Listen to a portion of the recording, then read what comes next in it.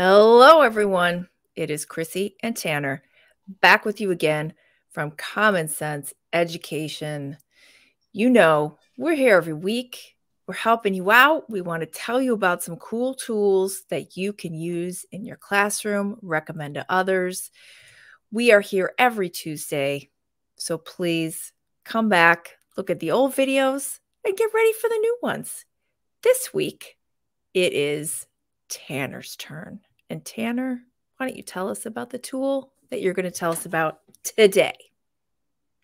So we're going to be talking about Miro. This is a difficult tool to do in this format, but I'm going to do my best. We'll see how it goes. I have faith in you. It's going to be great. It's complicated. So the good news is it's free, and you can go to Miro.com and try it out. I'll actually be using a regular user trial account for this, but educators can apply and get a free account that has far more access than even I'll show you here. But as you can see in our review, the pitch is that it's an interactive whiteboard, but I just don't know that that quite captures what's going on with Miro. It is a whiteboard in that what you're essentially doing is operating in like a workspace. Like, consider this like it's essentially an infinite canvas that you can add to, zoom out from, zoom into, and drop things into. It has all of the tools you'd expect with a whiteboard, text tools, stickies, pens, all of that business. But it operates more like Prezi. If people are familiar with that, Chrissy, do you know Prezi? I do. So the zooming in and out and Yeah, a I don't. flow.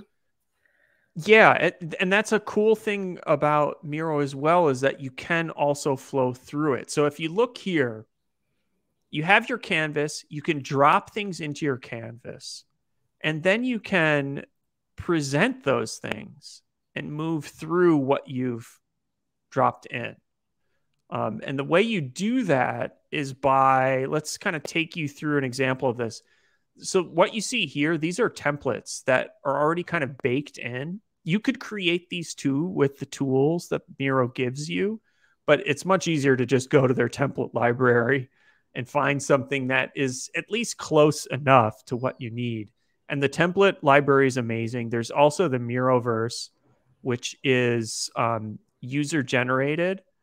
And there's a lot of educators in this community as well. So you're going to find, alongside some of this business stuff like this OKR planning board, which sounds really serious, you will find some. Here, let's actually go here. If you go to the Miroverse, you'll see a little education button.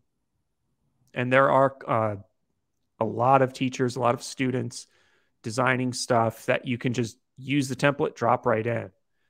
Do you need to like plug your head in or anything to access the Miroverse, or is it? Zuckerberg is at work on that as we speak, so it should be coming soon. But what you can do is we'll just pick one at random here, use this template, and then it'll drop that. Whoa, this one's big. It drops that into your workspace here, and this will be all editable, and you then surround it with a frame. Here's my little frame over here. And this kind of tells Miro that, oh, this is like a slide now. So then when I go to present, it's part of, well, this one had some frames built in, but you see I can kind of move through. So it combines in this really interesting way functionality that you would see with a whiteboard where you can just do your simple stickies and type in your stickies and make your notes. But then once you start constructing this thing, it turns into a presentation platform. It also has on top of it a ton of collaboration features. This is built not just for one person to be working on, but for a team. And if I go back, let's just go to the Miro site here. How do I get to the...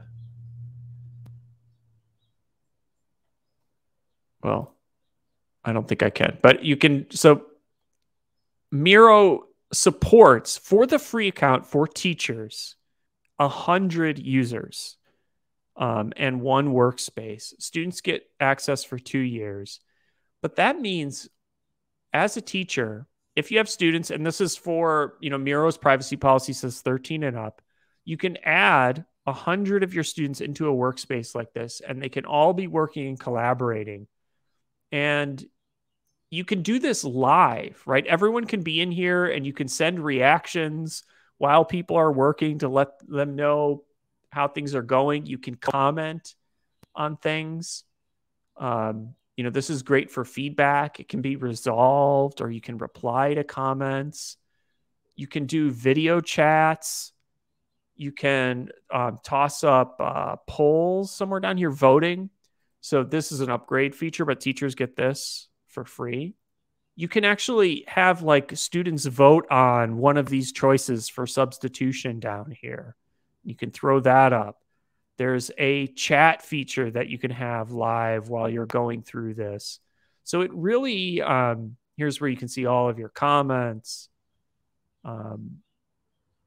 I'm not quite sure what the cards feature is. There's a lot going on in here, and I haven't quite figured out what it all is. You can just for poker. Just straight up poker. That would be cool. This would be perfect for games. You could totally see a Jeopardy game, classic school Jeopardy game with this. But if you allow Miro to access your microphone and camera, you can also use this for screen sharing. So you could record a kind of screen recording with Miro. It's an incredibly impressive platform, not just for teaching and facilitation. You can completely see teachers using this for PD or for lesson facilitation, because you can just present your information. But you throw 100 students in here, it'll get a little wild and crazy, but I think it has the controls and the messaging and the feedback to really make this an amazing platform for student collaboration, I think, as well. It's equally good for both purposes. But it is one of those things where it's a lot to take in. I'm still struggling with figuring out everything that's going on. But in terms of whiteboard tools like this, it feels so much more intuitive. So it looks intimidating, but once you start getting into it, it kind of works the way you want it to. Yeah, I mean, it seems super impressive and useful. And I'm wondering, so it's totally free for teachers. Yeah, well, it is. So from what I gather, the free teacher account, which supports one workspace, 100 students, most teachers will feel totally satisfied with that. There are some may want to go wild and have multiple workspaces managing a bunch of different classrooms. And at that point, you're going to have to upgrade. But you could apply for the educator account, and really this it's going to work for you, I feel. And even myself, I'm not on that teacher account. I'm just using the free account. It's kind of doing enough to where I could really see myself using it. And when I did go to sign up for it, there was already a Common Sense account created by the design team. So they've already been using it for free. They know. So they know what's up. And I suppose even with one workspace, if you wanted individual groups of students to work on their own project, you can just spread them out. I mean, you could designate areas on one workspace. If it's infinite, you don't need separate ones necessarily. Yeah, it's as big as the universe, theoretically. So you could just spiral down into the canvas. Yes. Students could be working in one little speck off in the distance. And totally separated. So you could create your own little metaverse inside the world of Miro and using just one workspace. Nice. Well, that sounds pretty amazing. And if you want to hear about more tools, come back and see us again every Tuesday. Common Sense Education. We are here for you. Please hang in there. We're almost to winter break. You're doing great. And we will see you very soon. Background went away for a second there, but